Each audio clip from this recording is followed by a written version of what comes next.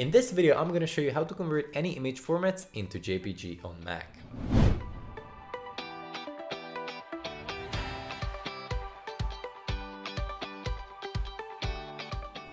Hey everyone, I'm Dom from Wondershare UniConverter, and there are several image formats used on a daily basis.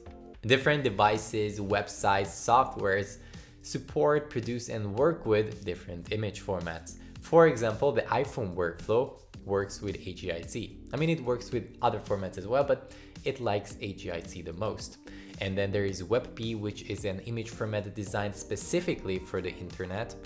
And then professional photography works with different versions of raw image formats. And then we haven't even talked about the design world, where there is PNG, TIFF, PSD, and many more.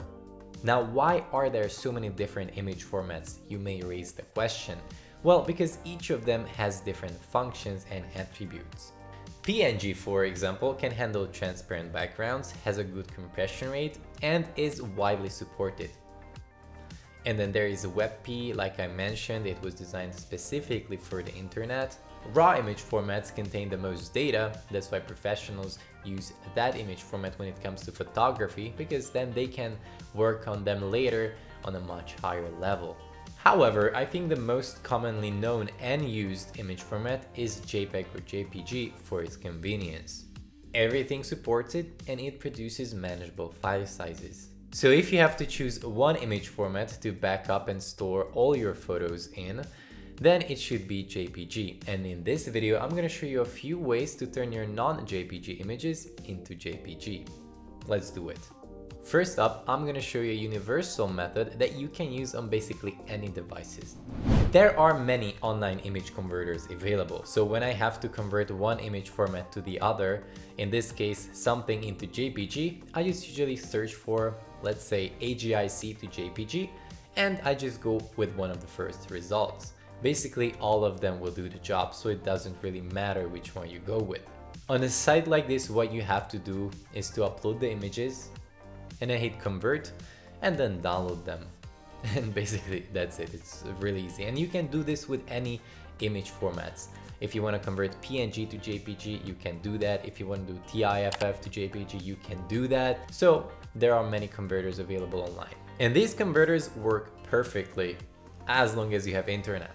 So if you're looking for an offline image converter, then first of all, you can go with the preview application on macOS. That's the default application that opens up the image when you double click on it.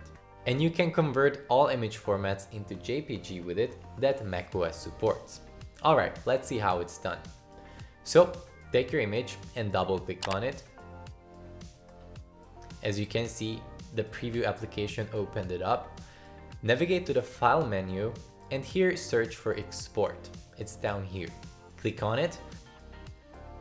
And then here, select your output format, which is JPG in our case. And then here with this toggle, you can also set the quality. And then just save it to any folders. It's a very practical and useful tool on the macOS. However, if you're looking for a professional image converter, then I recommend the Wondershare UniConverter. It supports all image formats and it can convert images in bulk, which means that you can convert multiple images at the same time. And alongside converting, you can add effects to them, you can crop them, you can resize them, and many more. You'll find all the essential links in the description below, so once you downloaded it, open it up and let's see how it works.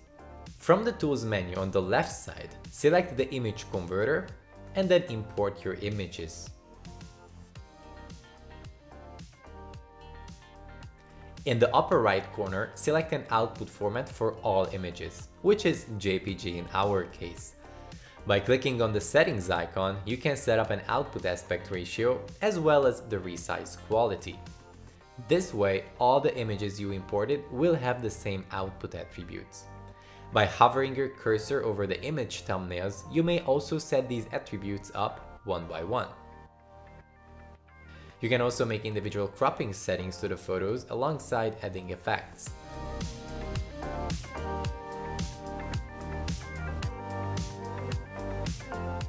You can apply effect settings to all images by checking this little box here. When you're done with the settings, select an output folder and then click on Convert All.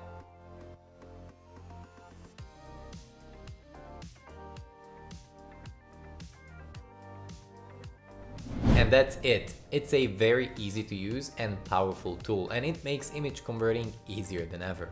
But those were our tips on JPG converting. I hope you found useful information in this video.